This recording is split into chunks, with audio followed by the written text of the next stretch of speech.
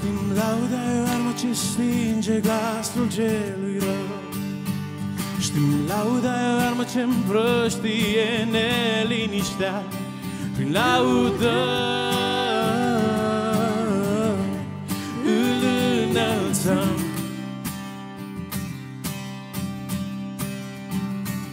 Cântăm numele lui Iisus și lumina biruie. Cântăm cu tot ce avem, declarăm victoria. Prin laudă îl înălțăm.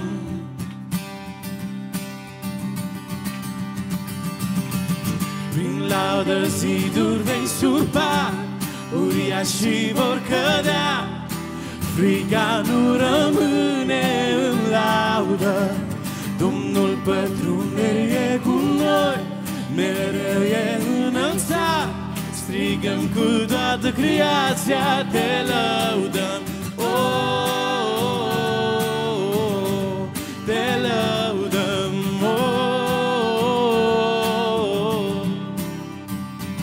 Credința e cântecul ce marea va calma. Credința va liniști furtuna în viața mea. Prin credință îl înălțăm.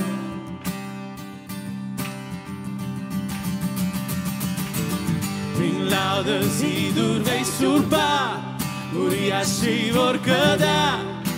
Frica nu rămâne în laudă. Domnul pătrunderi e cu noi, mereu e înălțat.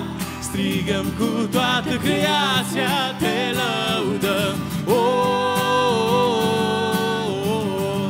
Te lăudăm.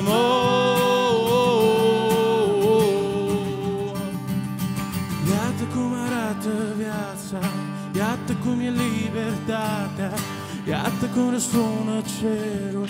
Te lăudăm, te lăudăm. Iată cum arată viața, iată cum e libertatea, iată cum răsună cerul. Te lăudăm, te lăudăm. Iată cum arată viața, iată cum e libertatea, iată cum răsună cerul. Te lăudăm, te lăudăm. Iată cum arată viața, iată cum e libertatea, iată cum răsună cerul. Te lăudăm. Prin laudă ziduri vei surpa, uriașii vor cădea. Frica nu rămâne în laudă. Domnul pătrunderi e cu noi, mereu e înălțat. Strigăm cu toată creația, te lăudăm. Te lăudăm. Te lăudăm. Te lăudăm. Te lăudăm.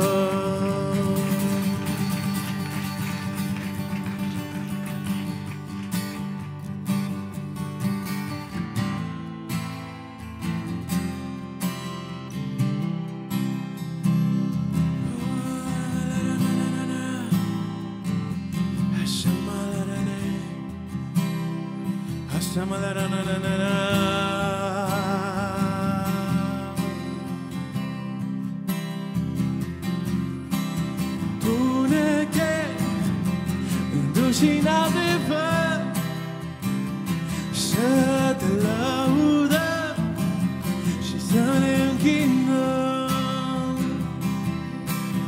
Toată slava, toată gloria ție ți-aparține.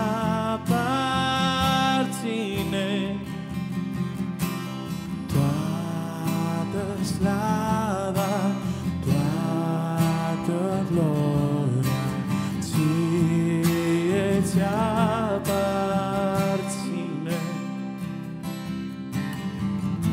Noi vrem mai mult ca tine să fii și să ascultăm pe urme, Iisuse, călăuziți prin Duhul Tău cel Sfânt, călăuziți prin Duhul Tău cel Sfânt. Lasă acum ungerea Ta să cadă peste noi ca o ploaie. Lasă acum ungerea Ta să cadă peste noi ca o ploaie. Lasă acum ungerea Ta să cadă peste noi ca o ploaie.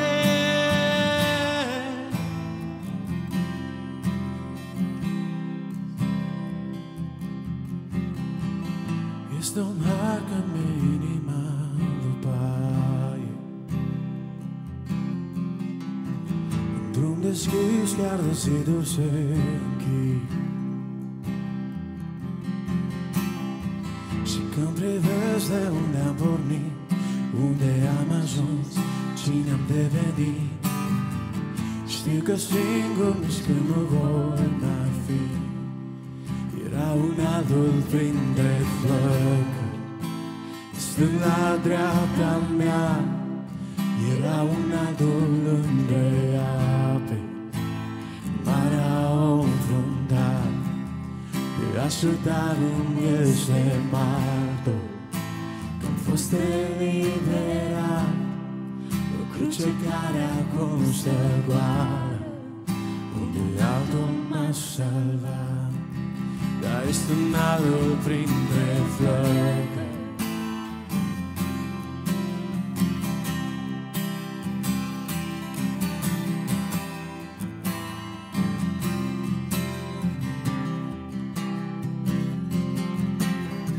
tricotul meu e îngropat acum sub ape.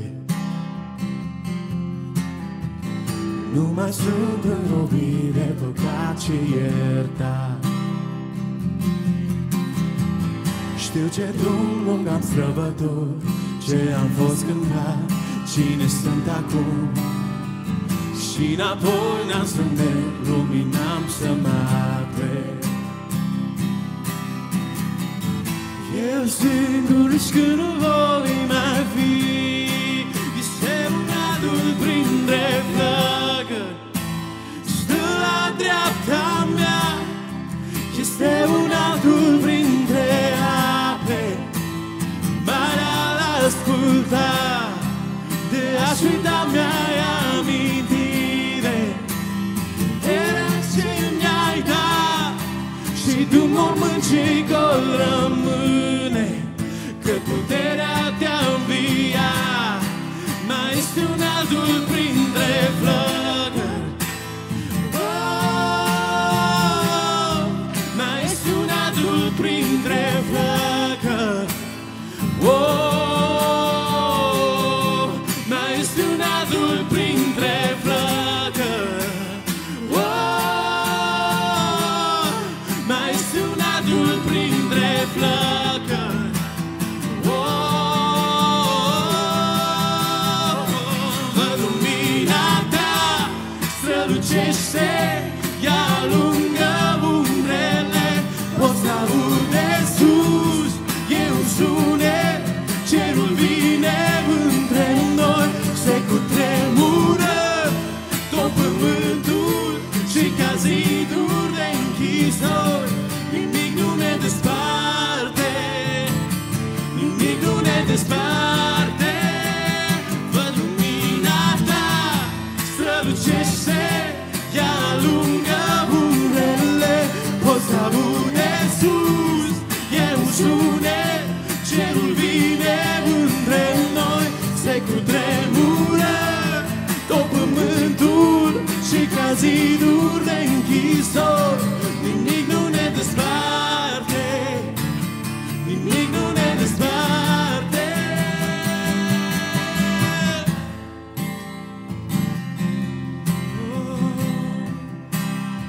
Nu ne desparte.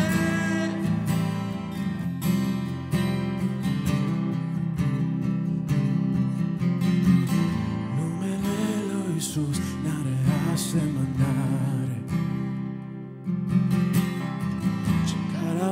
care este și va reveni. Ce-ar veni mâine în drumul meu, chiar de acum nu văd, știu că cine sunt. Eu singur nici când nu voi mai fi. Eu singur nici când nu voi mai fi. Va fi un adul printre flăcări, stând la dreapta mea.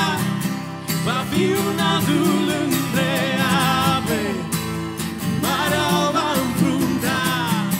Te voi uita în vei amintire bunătatea ta. Am bucurie în orice luptă, căci acolo tu vei sta. Am bucurie în orice luptă, căci acolo tu vei sta. Văd lumina ta strălucește, ea alungă umbrele. Poți aude sus, e un sunet, cerul vine între noi. Se cutremură tot pământul și ca ziduri de închisori. Nimic nu ne desparte, nimic nu ne desparte.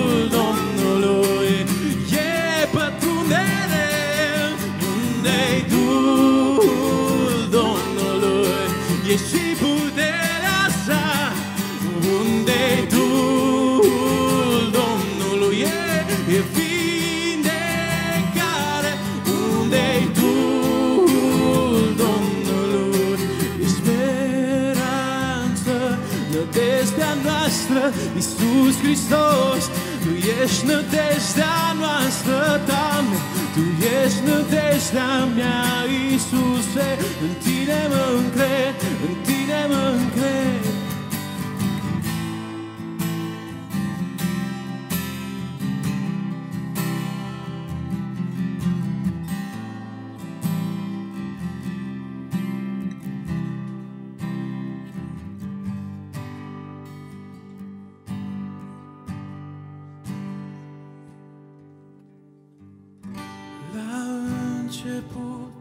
Fost cuvântul, Dumnezeu cel prea înalt. E slava ascunsă în creație, revelată în Hristos. Ce frumos e numele, ce frumos e numele Regelui meu Iisus Hristos. Ce frumos e numele, nimeni nu e ca El. Ce frumos e numele Iisus Hristos.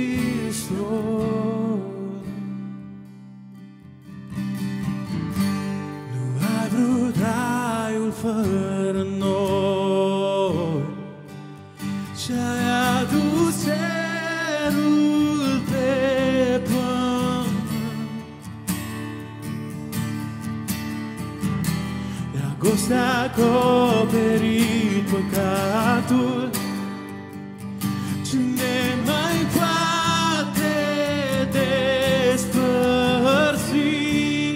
Minunat e numele, minunat e numele Regelui meu, Iisus Hristos. Minunat e numele, nimeni nu e ca El. Minunat e numele Iisus Hristos.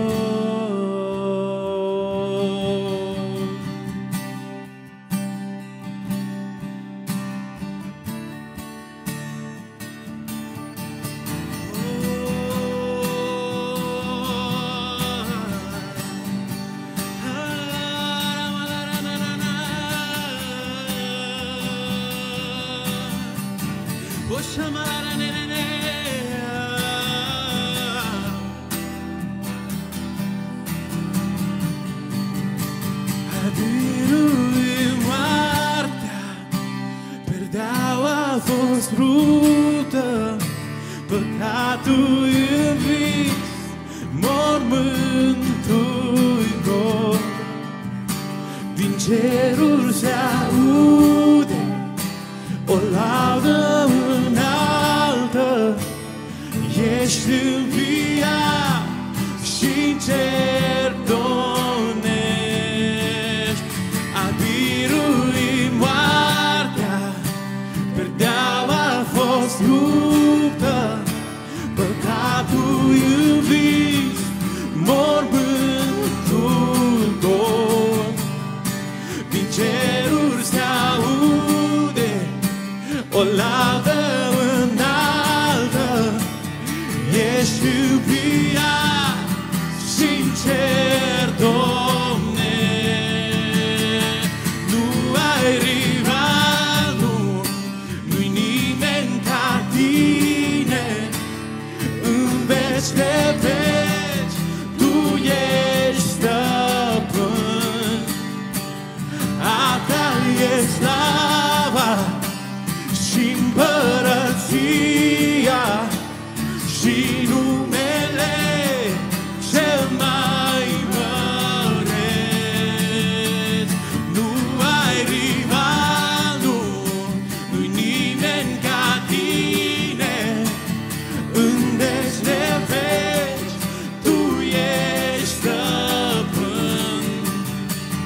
A ta e slava și împărăția și numele cel mai măreț.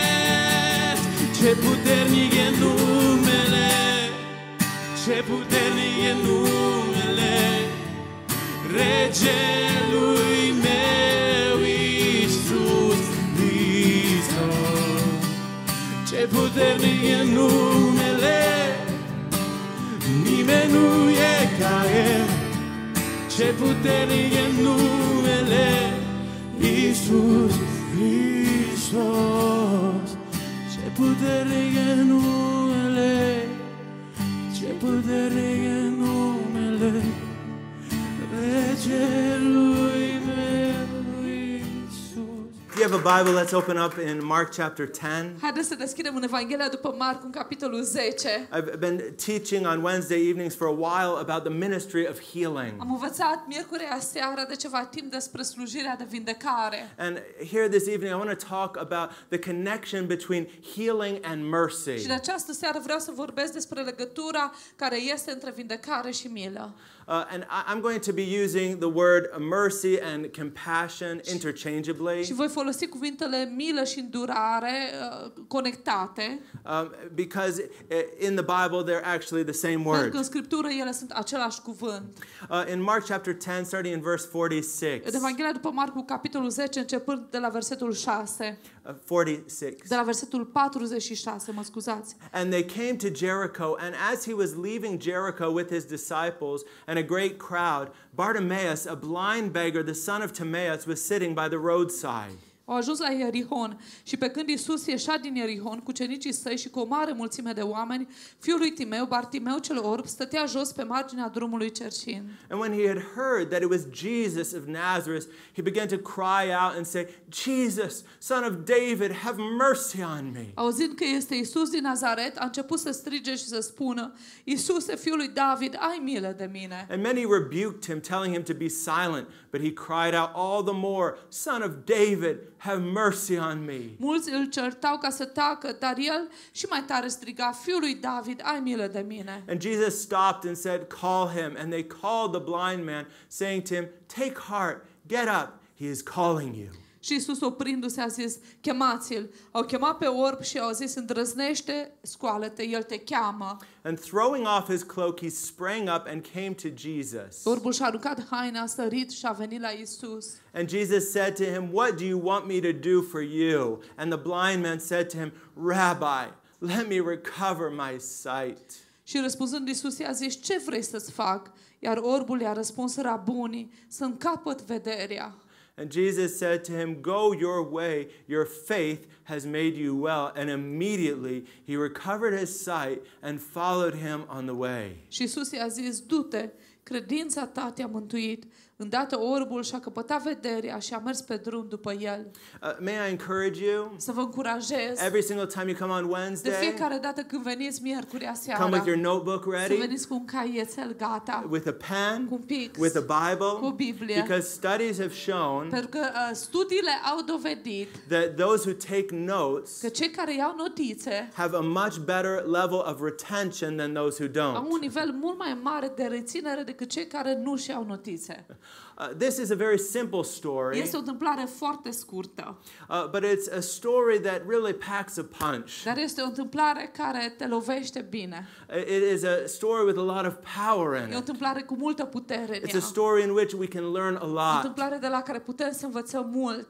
This blind man cried out, Acest om orb a strigat, Jesus, Iisuse, son of fiul David, lui David, and then he also calls him și Rabbi. pe urmă de asemenea îl numește Rabuni.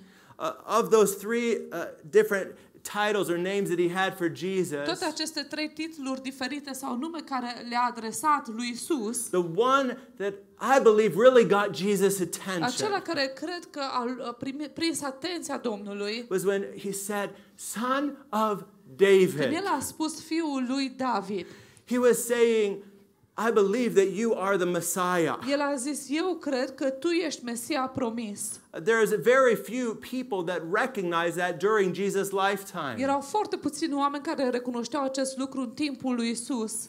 So Jesus, I'm sure, heard him crying out, have mercy on me. Așa că eu sunt convins că Isus l-a auzit pe el cum a strigat, ai milă de mine. But I don't think that's what got his Dar attention. nu cred că e ceea ce a prins atenția lui. It was when he said, Son of David. Atunci a zis, fiul lui David. When we recognize who God is, Când noi recunoaștem cine este when Dumnezeu, we recognize his când character, recunoaștem caracterul lui, that positions asta us ne poziționează pe noi to be recipients of his să mercy. putem să primim mila lui. Son of David, Fiul lui David, have mercy ai on me. milă de mine. It's interesting that David in Psalm 51, Este interesant că David în Psalmul 51, in a very desperate moment of his life, într-un moment foarte disperat din viața lui, after he had committed după adultery, ce el a comis adulter, after he had murdered, după ce a ucis, he had blown it really bad. el a făcut lucrurile îngrozitor, But he said, have mercy on me. dar David a spus atunci, ai milă de mine, Doamne.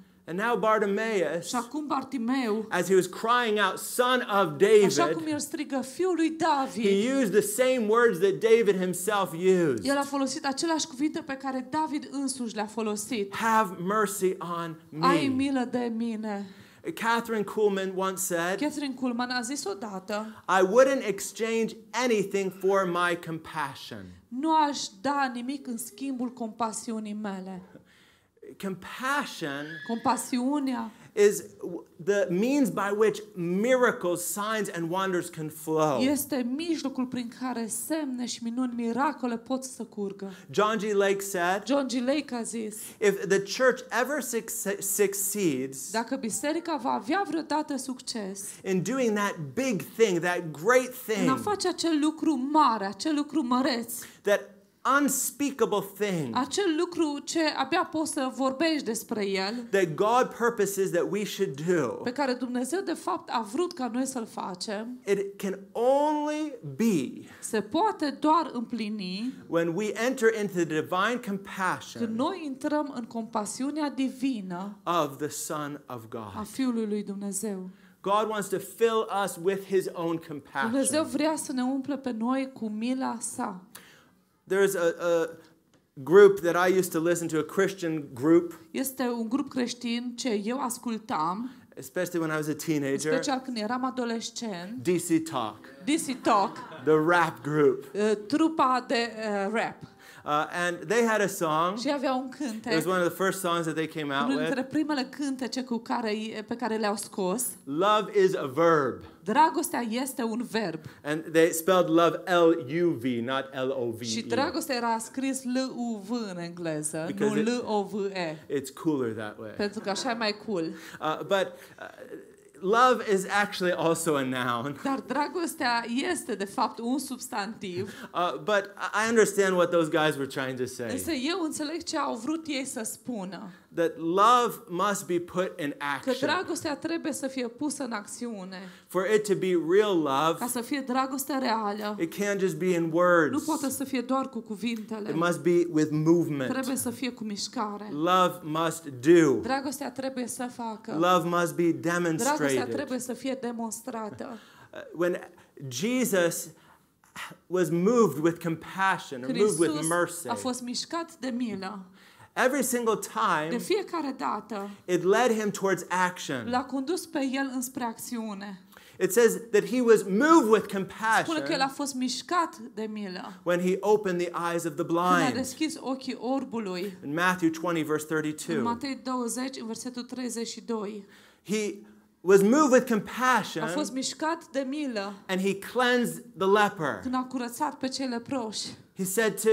The leper said to Jesus, Leproșul a spus Domnului, if you're willing, you can make me dacă tu clean. vrei, poți să mă And curățești. Jesus said, I am Și el a willing. zis, vreau, Be fi cleansed. curat. And he was cleansed. Și el a fost curățat. In Mark 1:41, În Marcu 1, în versetul 41, Jesus healed a large number of people. Iisus a vindecat un număr mare de It oameni. says he was moved with Și se compassion spune că a fost mișcat de milă and he saw the și a multitude văzut mulțimile and he healed all of their sick. și le-a vindecat toate bolile lor. Every time I see in the Gospels De fiecare dată când mă uit în Evanghelie și văd where it says how he healed them unde all, spune că i-a vindecat pe toți, that shows the potential that there arată is potențialul care există and what God wants to do through his și church. ce Domnul vrea să facă prin biserica lui. He healed them El i-a all. vindecat pe ei toți. Every single sick person. Fiecare om bolnav. In Matthew 14:14, Matei, capitolul 14, versetul 14. when he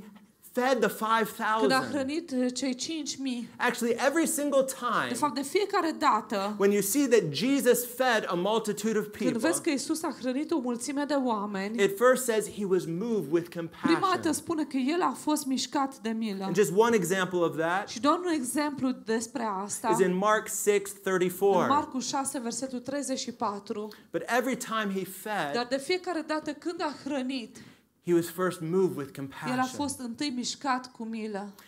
When he raised the son of the widow woman from Când Nain, a înviat fiul femeii văduve din Ain, he saw the woman. a văzut acea She had femeie, already lost her ea își husband. pierduse deja soțul Now she lost her only și acum son. și-a pierdut și singurul ei copil. Jesus was moved Și with spune că Iisus a compassion. fost mișcat de milă. And he stopped the funeral Și a oprit procession. acea înmormântare And he said, young man, și a get zis, up. tinere, ridică-te. And he came back to life Și again. tânărul acela a înviat. In Luke În 7:13. Luca 6, versetul 13. 7, În 13. Luca 7, versetul 13. when Jesus was Când moved with Iisus a fost compassion, mișcat de milă, it always led him to action. întotdeauna l-a condus pe el în acțiune. Whether it was in healing, Fie că a fost în vindecare, in feeding, în a hrăni, in în a providing, se îngriji, or in calling other people to come and to serve. sau chemând alți oameni să vină și să slujească. There's a big difference between human sympathy Este o diferență mare între simpatia omenească and God's și mercy. mila lui Dumnezeu. The difference is Diferența este you may feel sympathy for că poate someone, tu poți să simți simpatie față de cineva, but you can't do anything really to help dar them. nu poți să faci nimic cu adevărat să-i ajuți. But when you have God's mercy, Dar când ai mila lui Dumnezeu, God's compassion, compasiunea lui Dumnezeu, that motivates you towards asta te action. motivează pe tine spre acțiune. And then God also empowers you to be able to do Și something atunci about it. Dumnezeu îți dă și puterea ca să faci ceva cu privire la acea situație. Power to make a difference Putere să faci o diferență in that person's în life. viața acelui om. Like there's a big difference between human love Este o diferență mare între dragostea omenească and the agape love of și God. dragostea agape a lui Dumnezeu. God is the source of all true agape love. Dumnezeu este sursa la dragostea agape. A love that E o sacrifices. dragoste ce A love that jertfește, gives it o all. dragoste ce dă totul. Now, human love may have some similarities with God's agape love. Dragostea omenească poate să aibă similarități cu dragostea aceasta agape ce vine de la Dumnezeu, But it's not the same. dar nu e aceeași. It's the same when we look at sympathy versus E mercy. ca și când ne uităm la simpatie față de milă. The word actually in the Greek language that's translated mercy, Cuvântul din limba greacă ce-i tradus milă it's actually the word for womb, e cuvântul folosit pentru pântece or the word used for intestines. sau cuvânt folosit pentru intestine. Because for the Greeks, Pentru că pentru greci, when they talked about your heart, când ei vorbeau despre inima ta, they didn't believe that your heart was this organ positioned in your chest that pumps blood through your whole ei nu body. credeau că este acest organ care e pus aici în pieptul tău și trimite sânge spre tot trupul tău. They believe that the seat of your emotions, the depth of who you were as a Ei person, credeau că rădăcinile emoțiilor, semințele emoțiilor, adâncimea la cine tu ești ca și om, was located deep down in your e belly, locat adânc în pântecele tău, deep in your în stomach, stomacul tău, underneath there. sub acolo. And so even the Jewish people Și evreii believed that that is where your spirit was credeau că located. aici este localizat Duhul omului. Put your hand right Pune there. mâna ta aici. Actually, I also believe Și eu de asemenea cred that that's where your că spirit is aici e located. omul tău duhovnicesc, Duhul tău. So where it talks about Jesus being Când moved, vorbești despre faptul with că Iisus compassion, a fost mișcat de milă, that means that deep down spune că inside of adânc him, în interiorul lui he started to feel a something început să simtă ceva that drew him towards a ce person l-a dus înspre un om to be able to do something in that să person's poată să life. facă ceva în viața acelui om. That is what mercy really is. Asta e ce-i mila.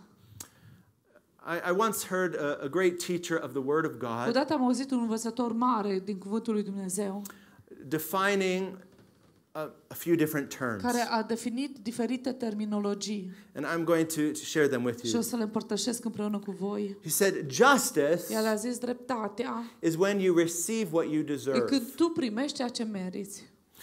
Mercy Mila is when you don't receive what you e deserve. când nu primești ce tu meriți. But grace Dar harul is when you receive what you don't e deserve. când primești ceea ce tu nu meriți. I'll repeat that just O one să more time. repet încă o dată. So if you're taking notes right Dacă now, luați notițe this would be a acum, great time to write e those timpul bun down. în care să le scrieți repede. Justice Dreptatea is when you receive what you e deserve. când tu primești ceea ce meriți.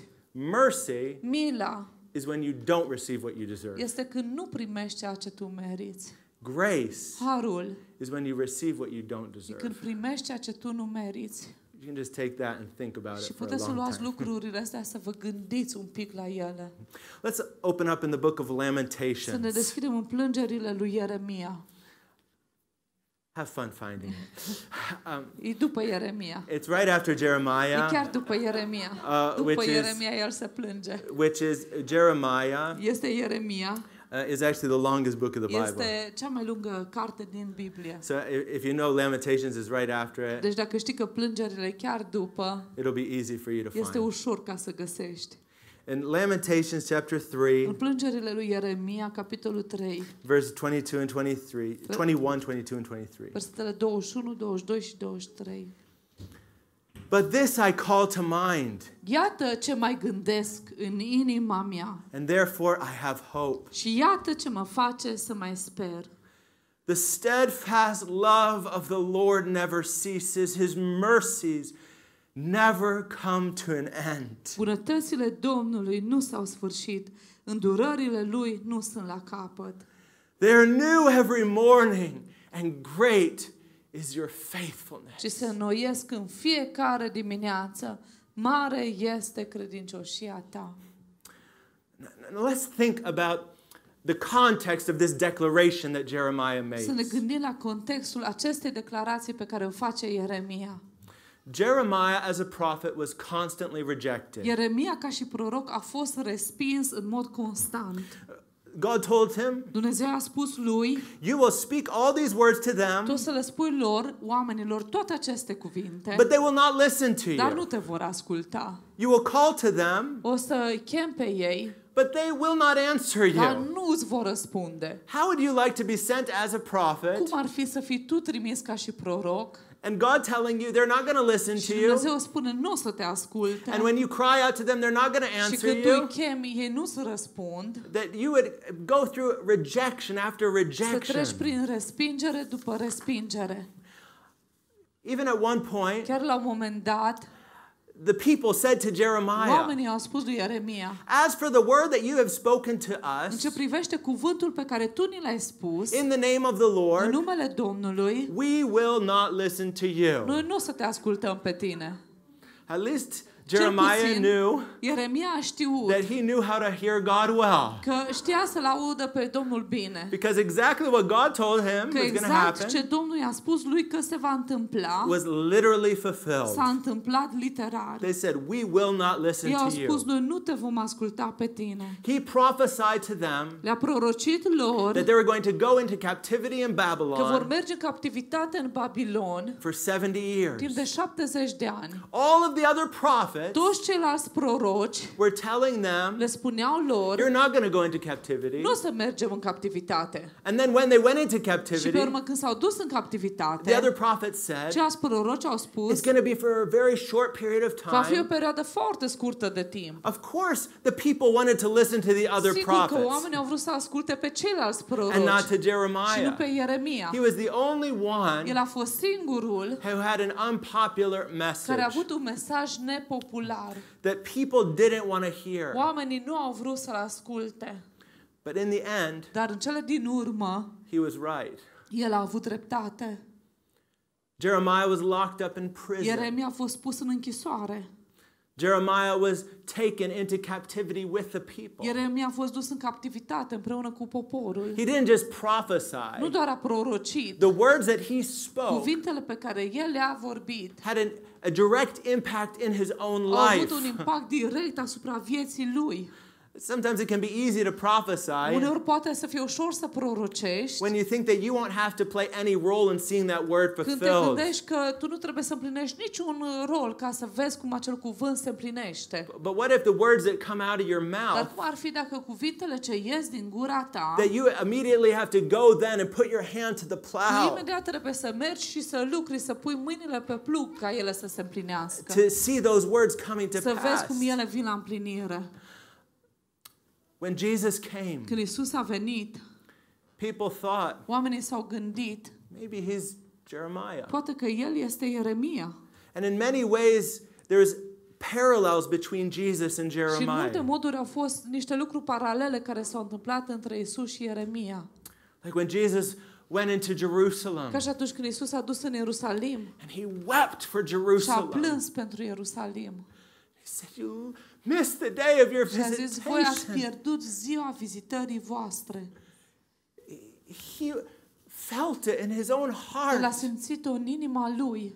He cried many A tears. plâns multe lacrimi. He wasn't distant Nu a fost emotionally. distant emoțional.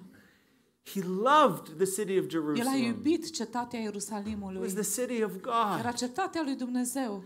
He knew what was going to El a happen. știut ce se va întâmpla. He knew that the temple would be torn El down. a știut că templul va fi dărâmat.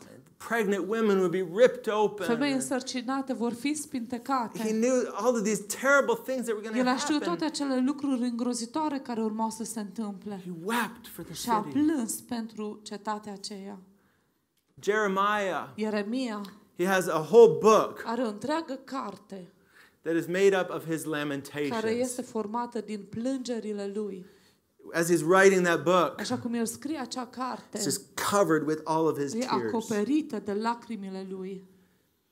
And right about in the middle of that book, Și chiar în mijlocul acelei cărți, it's a book in which he e o says, carte în care spune: "O wall of the daughter of Zion, o zid al fiicei Sionului, let your tears flow like water day and night. o să curgă lacrimile tale zi și noapte. Cry out Să strigi for the lives of your pentru children viețile copiilor tăi who faint on every street care cad corner. la colțurile străzilor, They're dying of care starvation." mor de foamete.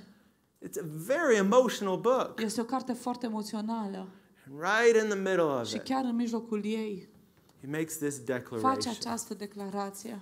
And for days, Și zile în șir, these words have been resonating in my spirit. aceste cuvinte au fost în duhul meu. Sometimes when I wake up in the morning, Uneori I mă just trezeam dimineața, keep hearing these tot words auzeam again. aceste cuvinte din nou. And there's an old song, Și este un cântec vechi, I think it's from the 70s, cred că din anii 70, that was written using these very care a fost words. scris folosind exact aceste cuvinte. But this I call to mind, and therefore I have hope. Iată ce mai gândesc în inima mea și iată ce mă face să mai sper. The steadfast love of the Lord never ceases. His mercies never come to an end. Bunătățile Domnului nu s-au sfârșit, îndurările Lui nu sunt la capăt. They're new every morning, and great is your faithfulness. Ci se noiesc în fiecare dimineață.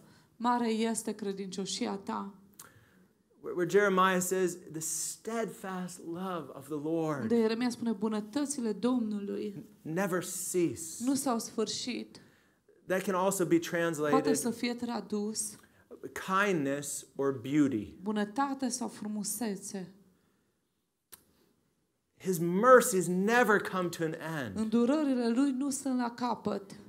The word used there for mercies, Cuvântul folosit acolo pentru îndurări, it actually literally means womb de fapt înseamnă chiar pântece or intestines. sau intestine. God's heart Inima lui Dumnezeu never comes to an end. niciodată nu ajunge la capăt. He has such a big heart. El are o inimă așa de mare. His faithfulness. Credincioșia Lui It says that his faithfulness spune că credincioșia sa is new every morning, his mercies, and great is his faithfulness. îndurările Lui se noiesc în fiecare dimineață și mare credincioșia Lui. The word for faithfulness means Cuvântul pentru credincioșie înseamnă his firmness, fermitatea Lui, his steadfastness, statornicia Lui or his fidelity. sau fidelitatea Lui. Like a spouse who remains faithful to their spouse. Așa cum un partener, o soție sunt credincioși, fideli unul celuilalt. That's how God is to us. Așa este Dumnezeu față de noi. Great is his faithfulness. Mare este credincioșia Lui. Do you know how great God's faithfulness Știi cât is? e de mare credincioșia lui Dumnezeu? Paul said Pavel a spus in 2 Timothy în 2 Timotei 2:13, 2:13, if we are faithless, dacă noi suntem necredincioși, He remains El faithful. rămâne credincios. The word for faithless, Cuvântul pentru necredincios it comes from the word meaning apostate. vine din cuvântul care noi l-am tradus ca și apostat. Even when you're Ca apostate, și când ești apostat sau blestemat. he still remains faithful El to you. rămâne credincios ție. It can be translated, Poate să fie tradus when you are unfaithful, când tu ești necredincios, when you are disbelieving, când tu nu crezi, when you refuse belief, când tu refuzi credința, or even when you prove false, sau chiar și atunci când tu ești dovedit fals, he remains faithful. el rămâne credincios. I'm so grateful Eu sunt așa de recunoscător that God's faithfulness to că me credincioșia lui Dumnezeu față de mine is not based on my faithfulness to nu e him. bazată pe credincioșia mea față de el. His faithfulness to me Credincioșia lui față de mine is not based on if I believe or nu e not. bazată pe dacă eu cred sau nu. Even in moments when I was in fear, Chiar și în momente când eu am fost în frică, in unbelief, în necredință, when I was walking in doubt, când umblam în îndoială, he remained faithful el a rămas credincios to me. față de mine. That is how great his faithfulness Așa de is. mare este credincioșia lui. In James chapter În 5, Iacov, în capitolul 5, in verse 11, în versetul 11, we can open up there together. puteți să deschidem acolo împreună. It says, "Behold, we consider those blessed who remain steadfast. You have heard of the steadfastness of Job, and you have seen the purpose of the Lord, how the Lord is compassionate and merciful." Iată, noi numim fericiți pe cei care au răbdat. Ați auzit de răbdarea lui Iov și ați văzut ce sfârșit i-a dat Dumnezeu, pentru că Domnul este plin de milă și îndurare. Here in James, Aici în Iacov, he uses three different adjectives. el folosește 3 adjective diferite. You guys didn't know that I really like grammar, actually. Probabil vă nu știu că mi-e place gramatica foarte mult. These three adjectives that it uses in this verse Aceste adjective care le folosește în acest verset are actually the exact three same words that are used in the passage we read from sunt Lamentations. exact aceleași 3 cuvinte în pasajul pe care l-am citit din plângerile lui Ieremia.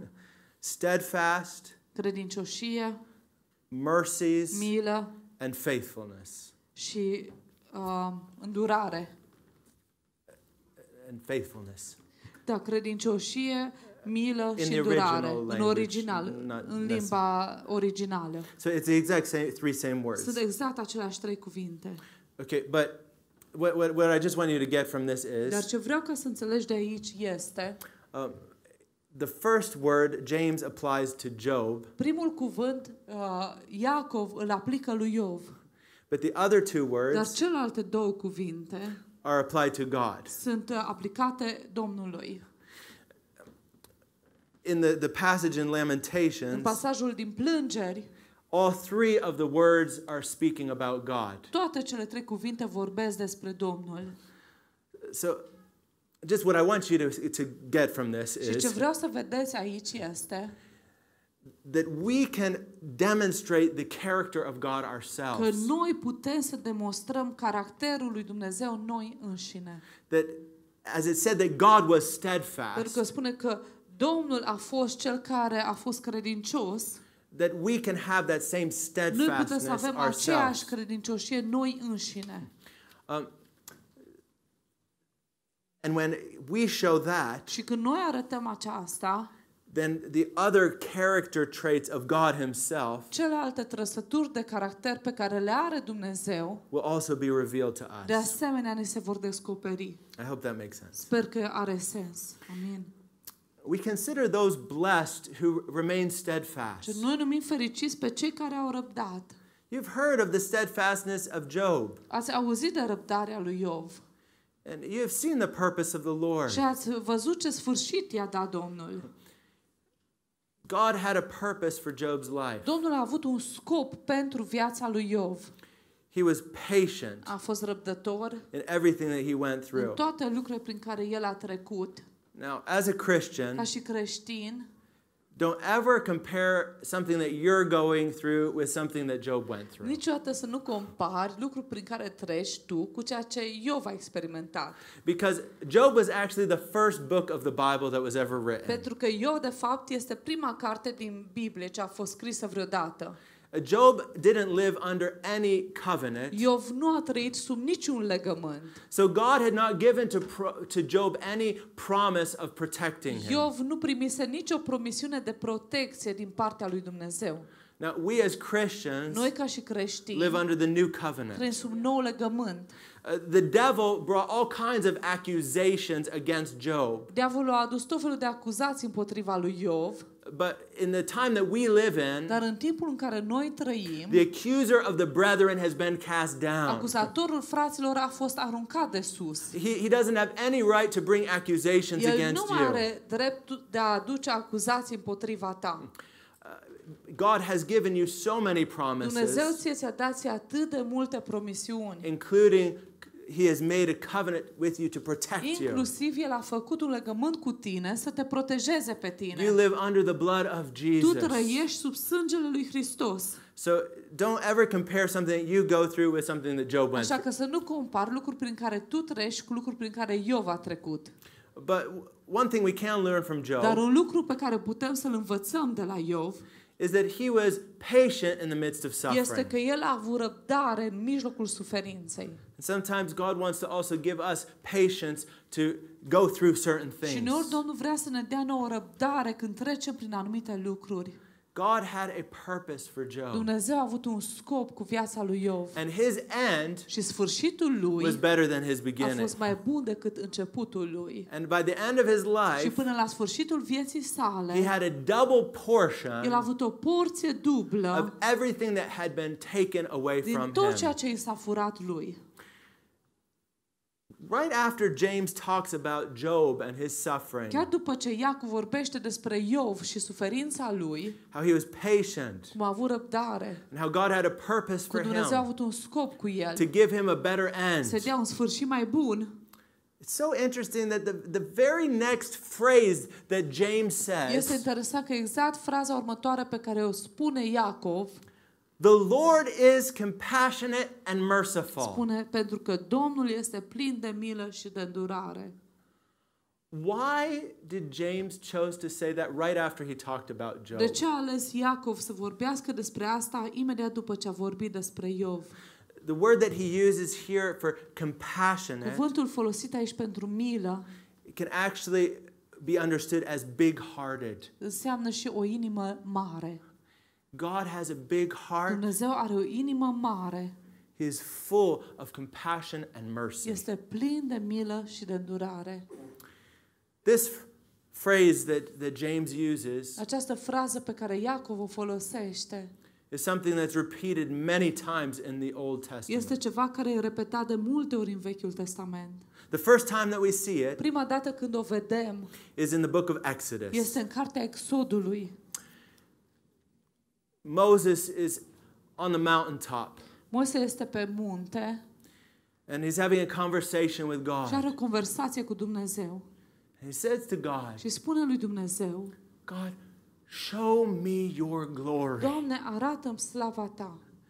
Now, Moses had already spoken with God face to face, Moise vorbise deja cu Dumnezeu față în față, like a man speaks with his așa cum friend. un om vorbește cu prietenul lui. Moses had already been in God's glory in the tabernacle, Moise a fost deja în gloria lui Dumnezeu în cortul întâlnirii, in the Holy of în Holies. Sfânta Sfintelor, It was lit up by the glory of God. luminată de gloria lui Dumnezeu. They didn't need any candles or any artificial light in the Holy of Nu aveau Holies, acolo nevoie de lumânări, nu aveau nevoie de lumină artificială acolo în Sfânta Sfintelor, because God himself lit it pentru că up. Dumnezeu însuși lumina acel loc.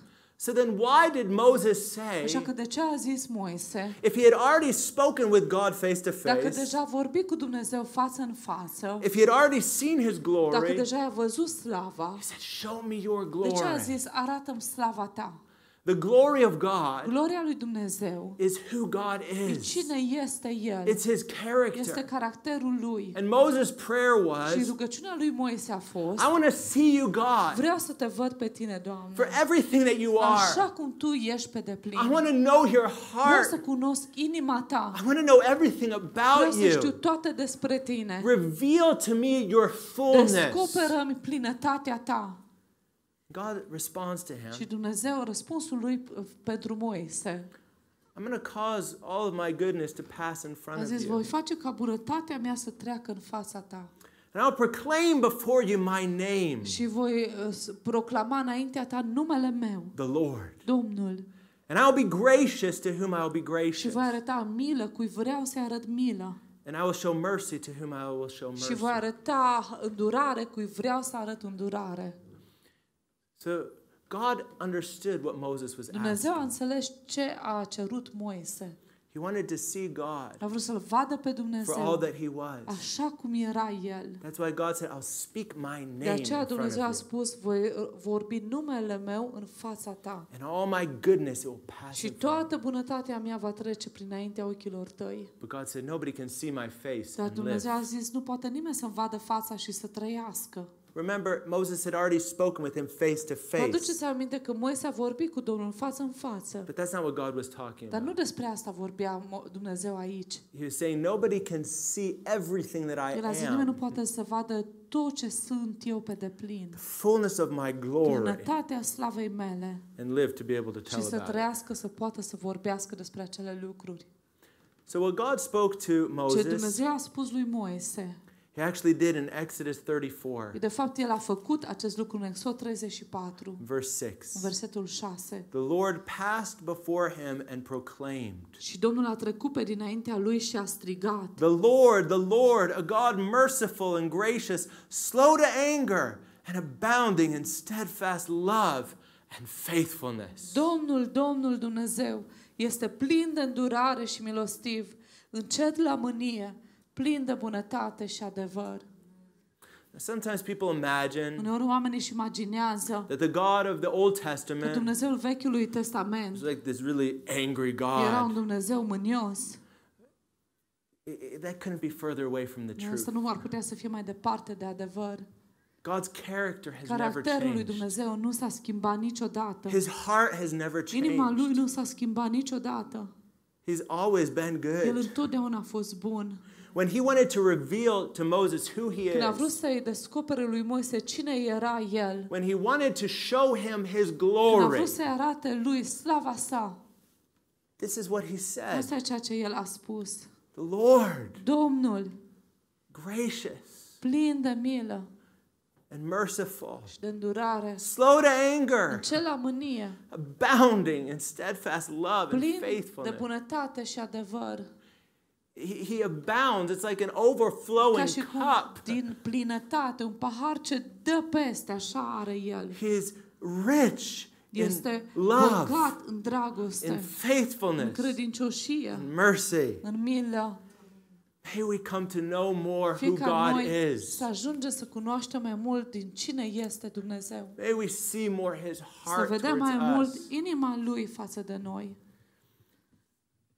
In 2 Chronicles, În 2 Cronici, chapter 30, în capitolul 30, verse 9, în versetul 9, Hezekiah, who's one of the greatest kings ever in Judah, Ezechia, care a fost unul dintre cei mai mari împărați din Iuda, he's addressing the people. se adresează oamenilor He says, if you will be taken away into captivity in a foreign și le land, spune: dacă o să fiți duși în captivitate într-o țară străină, if you return to the dacă Lord, vă întoarceți la Domnul, your brothers and your children frații voștri, copiii voștri will find compassion with their captors. vor găsi milă la cei care sunt captivi, care i-au prins pe ei, And they will return to the land și îi vor lăsa să se întoarcă în țara lor, if they return to the Lord. dacă ei se vor întoarce la Domnul. And then Hezekiah says, Și apoi Ezechia spune: for the Lord your God is gracious and merciful, and will not turn away his face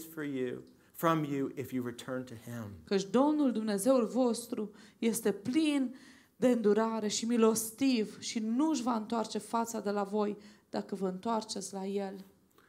So Hezekiah was again repeating what God himself had Din said. nou, Ezechia a repetat ceea ce Dumnezeu însuși a spus. The Lord is gracious and merciful. Domnul este milostiv și îndurător.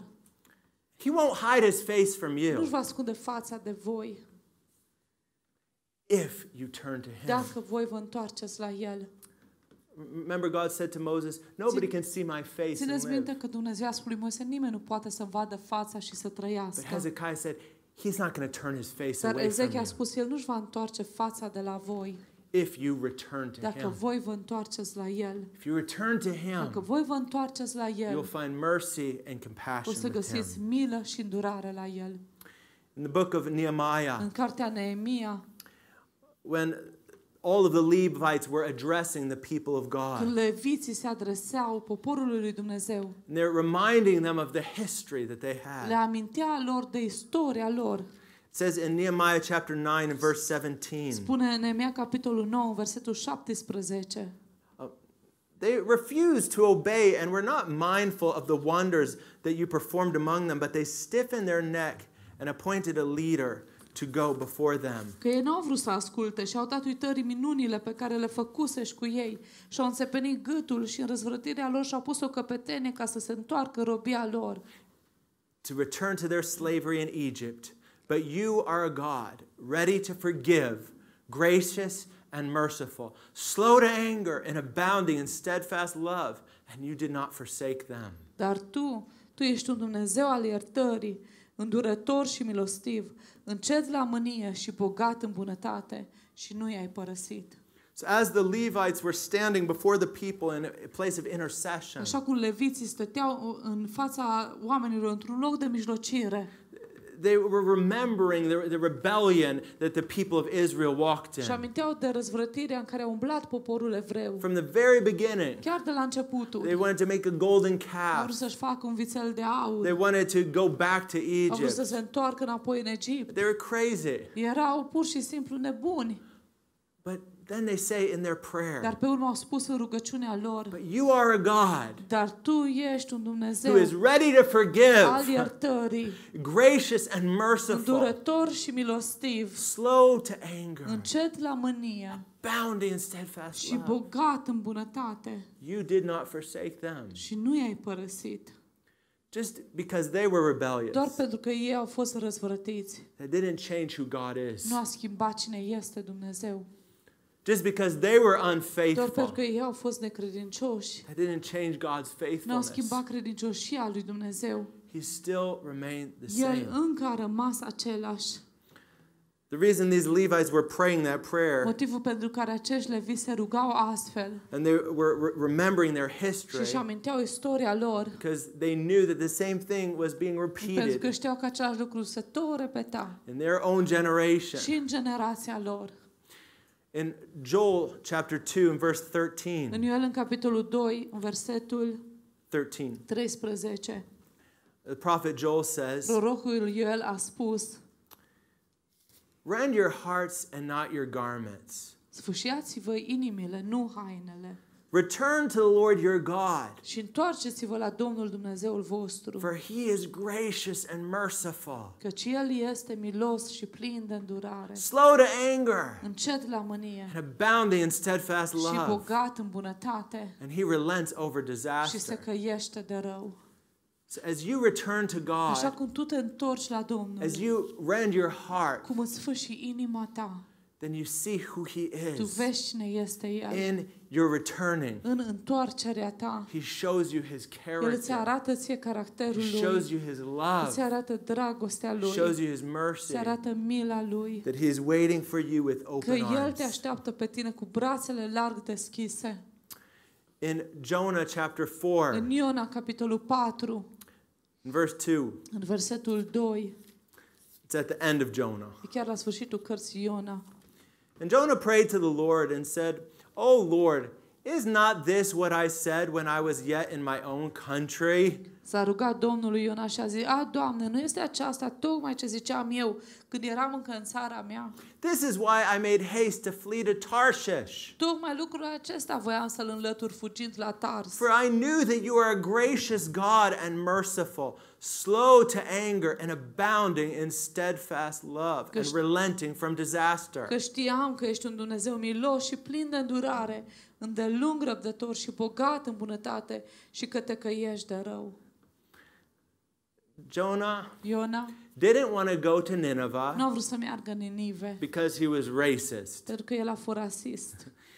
He wanted the Ninevites to be burnt up. A vrut ca cei din Ninive să fie arși. They were some of the worst enemies of the people of God. Era unul dintre cei mai îngrozitori vrăjmași ai poporului lui Dumnezeu. They had done all types of atrocities towards the Jewish people. Atrocități față de poporul evreu. They had killed many Jews. Au omorât mulți evrei. They had a long history. Au avut o istorie lungă. In his heart, în inima lui, Jonah hated the Ninevites. Iona a urât pe cei din Ninive. God said, go there. Și Dumnezeu a spus lui Iona: du-te acolo. And tell them that I'm going to destroy them. Și spune-le că o să-i distrug. And he wanted to run in the opposite Și Iona a direction. vrut să fugă în direcția opusă. Why? De ce?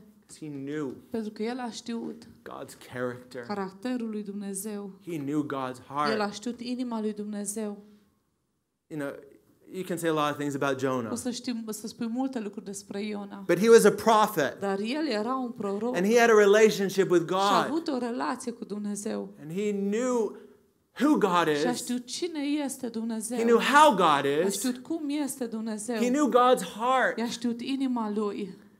He said, that's why I wanted to go in the opposite De aceea am vrut să direction. mă duc în direcția opusă. In Tarshish. În Tarsis. Because I knew Pentru că am știut that you're a gracious că tu God. ești un Dumnezeu milostiv. You're merciful. Ești plin de îndurare. Slow to anger. Încet la mânie. And abounding in Și steadfast bogat love. în bunătate. You relent from Și te disaster. căiești de la rău.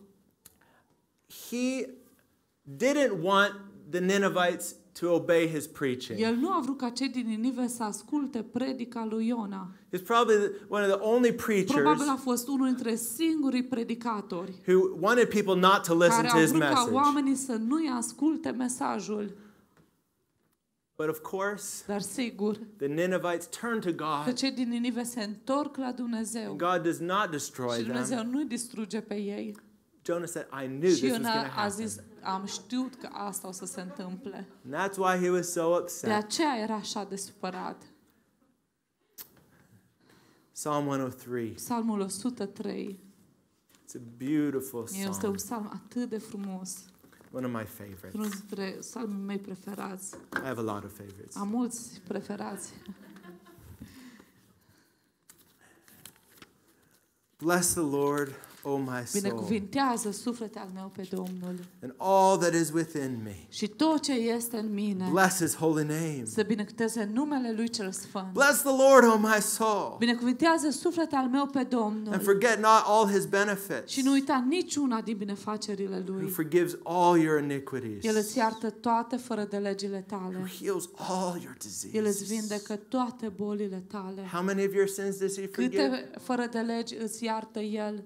All. Toate. How many of your sicknesses does he heal? Câte boli de ale tale ți le vindecă? All of them. Toate bolile. Who redeems your life from destruction, El îți răscumpără viața din groapă.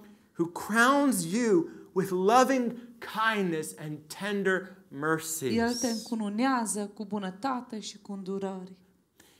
satisfies your mouth with good things, El îți satură de bunătăți bătrânețea so that your youth is renewed like the și te eagles. face să întinerești iarăși ca vulturul. The Lord executes righteousness and judgment for all that are oppressed. Domnul face dreptate și judecată tuturor celor asupriți. Now listen, Și ascultați acum. the psalmist starts recalling the history of the people of Psalmistul Israel. începe să spună istoria poporului. He made known his ways unto Moses, his acts unto the children of Israel. El și-a arătat căile sale lui Moise și lucrările sale fiilor lui Israel. So he remembers how God showed Moses his Și aminte ways, cum i-a arătat lui Moise căile and he showed his acts to the și children of Israel. lucrările sale fiilor lui Israel. So God showed the Israelites what he did, Dumnezeu a arătat evreilor ce el a putut să facă, his miracles, miracolele, his signs and wonders, semne și minuni, but he showed Moses his ways. dar a arătat lui Moise căile lui. Not just what he did, Nu doar ce a făcut, but why, dar de ce. and the heart that was behind Și it. inima care era în spatele la ceea ce el făcea. Show me your ways. Arată-mi căile tale, Doamne. And then it says, Și spune pe urmă, the Lord is merciful and gracious, Domnul este îndurător și milostiv, slow to anger and plenteous in mercy. încet la mânie și plin de bunătate. He will not always chide, neither will he keep his anger forever. El nu ceartă fără încetare și nu ține mânia pe vecie. He does not deal with us after our sins, nor reward us according to our iniquities. Nu ne face după păcatele noastre și nu ne răsplătește după fără de legile noastre. For as the heaven is high above the earth, so great is his mercy towards those who fear him. Ci cât sunt de sus cerurile față de pământ, atât este de mare bunătatea lui pentru cei ce se tem de el. As far as the east is from the west, so far has he removed our transgression from us. Cât este de departe răsăritul de apus, atât de mult a depărtat el greșelile noastre de la noi. Like as a father pities his children, so the Lord pities those who fear him. Cum se îndură un tată de copiii lui, așa se îndură Domnul de cei ce se tem de el. So the psalmist takes what God proclaimed in front of Moses. Psalmistul a luat ceea ce Dumnezeu a proclamat în fața lui Moise. And this was a psalm of David, Și acesta este un psalm al lui David. a man who really came to understand Un the om care a mercy of ajuns să God. înțeleagă mila lui Dumnezeu And then he begins to develop și it începe more. să dezvolte. He says, he's not going to deal with us according to our El a sins. zis, El nu ne face după păcatele noastre. As high as the heavens are above the earth, Cât de departe sunt cerurile de pământ, so great is his mercy. așa de mare este bunătatea lui. As far as the east is from the Cât de west, departe e răsăritul de apus, that's how far he's removed our sins from atât de mult us. a depărtat El păcatele noastre de la As a noi. father pities his Așa children. cum un tată se îndură de copiii lui. It's like a furthering of that revelation that E Moses ca și cum received. acea revelație pe care Moise a primit-o e dusă în profunzime. It's a development of the understanding of the mercy of Este o God. dezvoltare a înțelegerii milei lui Dumnezeu. In Romans chapter 2, În Roman, capitolul 2, Paul the apostle is writing here, Apostolul Pavel scrie aici and I believe I'm going to close here. și eu cred că încheiem aici. Do you, in Romans 2:4, do you presume on the riches of his kindness and forbearance and patience, not knowing that God's kindness is meant to lead you to repentance? Sau disprețuiești tu bogățiile bunătății, îngăduinței și îndelungii lui răbdări? Nu știi tu că bunătatea lui Dumnezeu te îndeamnă la pocăință? Where Paul says, do you presume upon? Unde Pavel spune, sau disprețuiești tu, That means to despise, înseamnă să disprețuiești, to dishonor, să dezonorezi or literally to think against. sau pur și simplu să gândești împotriva. That's what it literally means. Asta înseamnă Against the riches împotriva bogățiilor, of his kindness, bunătății lui, his forbearance, îngăduinței lui and his patience. și îndurării și îndelungii lui răbdări. God is rich, he is wealthy in all of those things. Dumnezeu este bogat în toate aceste lucruri. Like, if I would give you Dacă eu ți-aș da ție a birthday un present cadou pentru ziua ta de naștere and I would hand it to you și ți l-aș da în mâinile tale and you just take it, și tu l-ai lua, you look at it, te uita la el and you just walk away. și doar te duci mai departe, lași acolo. Wouldn't that be rude? Nu ar fi cam nepoliticos? Or what if you would come over to my house Sau dacă ai venit la mine acasă, and you'd bring me a box of mi-aduci chocolates o cutie de ciocolată and a bouquet of flowers, și niște flori and I take them from și le you, iau de la tine, and I look at them, mă uit la ele, and I go and I put them aside. mă duc și le pun deoparte. Wouldn't that Sau be în gunoi. rude? Nu ar fi nepoliticos? Or to not say, oh, you shouldn't have. Sau să zici, eu n-ar fi trebuit, You shouldn't have disturbed n-ar yourself fi to... trebuit să te deranjezi. What if I didn't say that? Dar dacă n-a spune asta,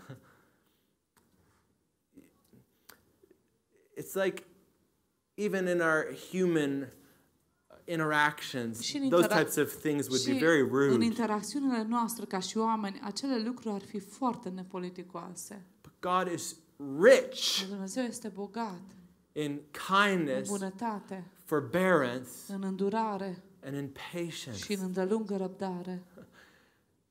He's wealthy in all of those Bogat în things. toate acele lucruri. His mercy Mila Lui is so great. e așa de mare. It goes all the way up into the heavens, Merge până la ceruri all the way down și into the adâncă earth. până în pământ. It's so great. E așa de mare. If we would allow ourselves to be unchanged by His Dacă mercy, noi nu am lăsat ca mila Lui să ne schimbe, if we would just walk away dacă noi doar plecăm de la ea, unaffected, fără să fim afectați de ea, that would be rude ar fi nepoliticos, in a way that we can't even într-un mod express. care nici măcar nu poate să fie exprimat. Don't you know Nu știi tu that God's că kindness bunătatea lui Dumnezeu is what leads you to e ceea ce repentance? te îndeamnă la pocăință.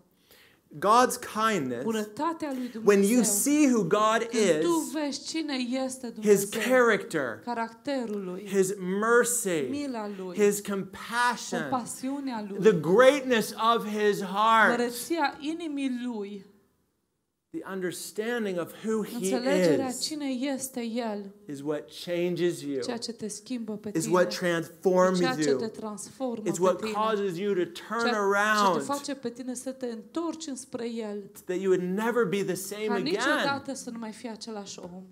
The way you can thank Modul în Him care tu poți să-i mulțumești Lui is by your worship, e prin închinarea ta, but also dar de asemenea through your changed prin life. viața ta schimbată.